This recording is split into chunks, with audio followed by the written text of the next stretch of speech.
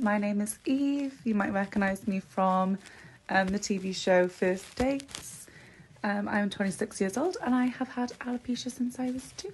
So my top 5 self-care tips, they're probably pretty basic ones, but I think they're quite important.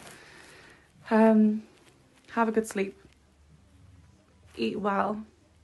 This last year I've really taken it as like a quest of mine to make sure that I have the best of all worlds, and it's really helped my mental health in such like a positive way. So my main bit of advice for anybody who is recently suffering from hair loss, male or female, adult or younger, is to have a social media detox and remove and unfollow any pages that don't make you feel good about yourself or make you feel like you have to compare yourself, because I think we spend so much time on our phones now. We need to be in an environment where, you know, we see similar people to us who are going through similar experiences. And there's a lot of people who promote like body positivity and like self-love and embrace their physical differences. So follow a lot of those pages rather than like the makeup pages, clothing brands, Instagram influencers, because sometimes they just promote the non-reality of the social media world, and I just think sometimes it can make you feel worse about yourself. So definitely have a good social media detox is for me the main thing that I would say. Another piece of advice I would give to young people especially is, I know how hard it is going through school or getting your first job and going into like a world which isn't your comfort zone. There is nothing wrong with having a comfort blanket. I used to wear bandanas, wigs, a lot of makeup. So find yourself a little comfort blanket because it does make it easier. And then as you get older and go through new experiences and realise that people's opinions don't matter, then the blanket can slowly come down. And always just remember that people's opinions are a reflection of themselves and their insecurities. So don't take it personally and don't let anybody make you feel rubbish about yourself, because everybody is beautiful and everyone is different in their own ways, and we can't help how we look. We just have to learn to love it and embrace it. So regarding wigs, this is the fun conversation. I feel like wigs can really help your confidence grow crazy amounts.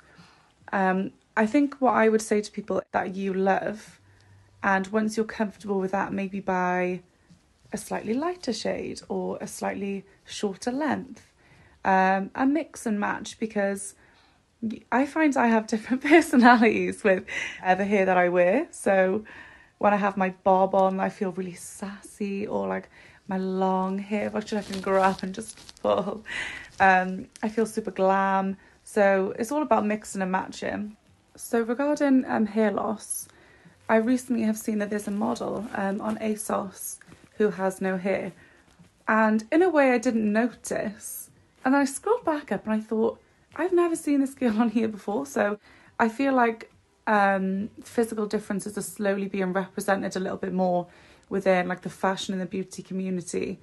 There's still a long way to go, and there's still like a lot of judgment that I receive, say personally, and I know girls receive online as well. So yeah, I definitely think that physical differences are slowly starting to be accepted a little bit more. And so they should be. That's it. That's all I got to say. So they should be. I can't help how I look, and somebody else can't help how they look. So we should never be excluded or punished for that.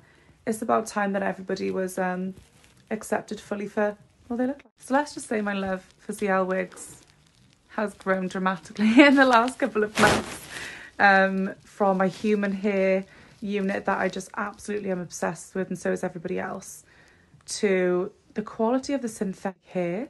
I feel like personally I've been quite behind in the wig world because I had my safety blanket and I didn't really stray until I was kindly offered to try a synthetic wig from Zeeelle. It felt like real hair. I had to email them and check that it was synthetic because it was so amazing. So I feel like this is a great company for your first wig or for your first non-safety blanket unit, or your first coloured hair, like pink, blue. You can just go crazy on there, and I think that's really great. Whether you want to go for the more natural look or the crazy fashion side of things, it's just got everything.